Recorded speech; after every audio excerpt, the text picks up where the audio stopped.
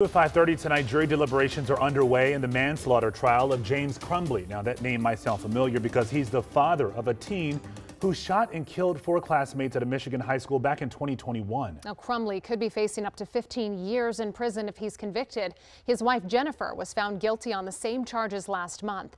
Ivan Rodriguez has the very latest from the courtroom. This case is not about what happened inside of Oxford High School.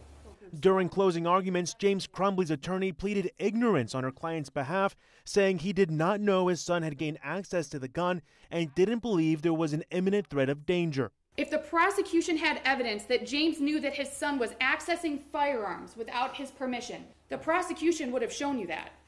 But you didn't see it. The prosecution arguing Crumbley was not only irresponsible, but acted with gross negligence, saying it's his fault the weapon wasn't secured properly and that he ignored warning signs regarding his son's mental health. This case is not about holding James Crumbley responsible for what his son did. It's about his legal duty and his failure to perform it, or to perform it in a negligent way. With the jury out of the room, James Crumbley, unlike his wife Jennifer in her case, decided not to testify. It is my decision to remain silent. A key difference between both trials is the prosecution's focus on Crumbley's decision to buy the gun for his son and how it was stored. You hear him say the gun was hidden. You hear him say that there was some doodling on a paper, that he was a perfect kid. But here's what he never says.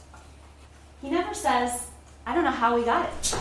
Jennifer Crumbley's case was the first time a parent of a school shooter was held directly responsible for the killings. A jury now faces another historic decision.